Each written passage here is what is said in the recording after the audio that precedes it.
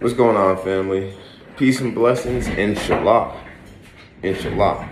Alright? It's just my sweater. My sweater is dirty. Whatever. Alright, so yesterday I dropped a video speaking about white Jesus, right? And his name is Caesar Borgia, right? I dropped that video yesterday. Today I'm going to be speaking about the real Jesus.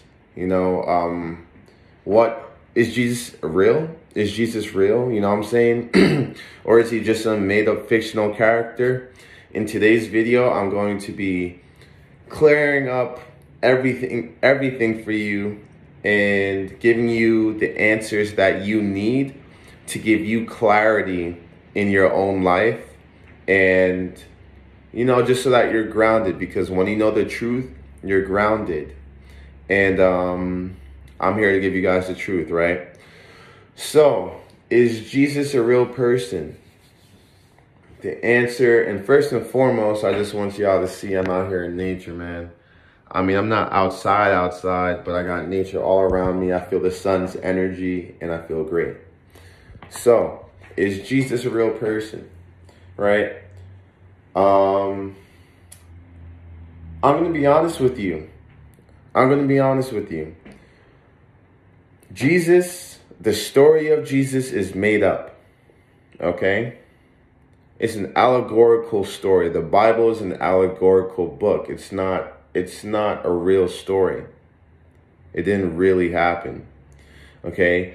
The Bible actually takes its stories from ancient Kemetic teachings. The story of Horus helps to create the story of Jesus. And there's another religion that takes, Christianity took its story from another religion as well, okay? Now, I'm not bashing Christianity because I follow the Bible. My bad, family, my phone just cut off. I'm smelling this weird smell, bro. It smells like shit in here, I'll be honest with you. I think it's because I just walked my cousin's dog, and I might have like stepped in something, but anyway, we out here, my window's open, I'm chilling. So, as I was saying, I follow the Bible very closely. I love the Bible. Trust me, the Bible has given me so much instruction, and this is the point of this video. So, the actual story of Jesus in the Bible is not a real story, okay? It's not a real story. However, is there truth in the Bible about the universe? Absolutely. The Bible gives you so much guidance for the universe that if you follow it, you will be saved in this life. I promise you. You know, just one of my favorite quotes from the Bible said that Jesus, or even, I mean, this isn't word for word, but essentially it's a passage from the Bible that says, even Jesus had haters. You feel me? The Bible has a lot of truth inside of it. So just because the story of Jesus isn't perfect, isn't real, it's still something that we should follow. And that brings us to my next point. Jesus is more of like a spiritual figure that we should follow. You feel me? The color of Jesus doesn't matter. It does matter because I'm going to be completely honest with you. It matters because we need to know who's the closest to God.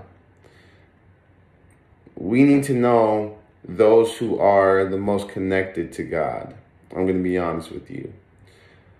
So what they did was they completely took racism and turned it upside down, right? Where they said the whites at the top, Spanish, and then, well, it's like basically whites and then Spanish and black, right? Whites at the top. Be honest with you, flip it upside down, and that's the realist real. Okay, we are the organic ones. So, sticking to the point of the video, Jesus is something that we should follow within. You feel me?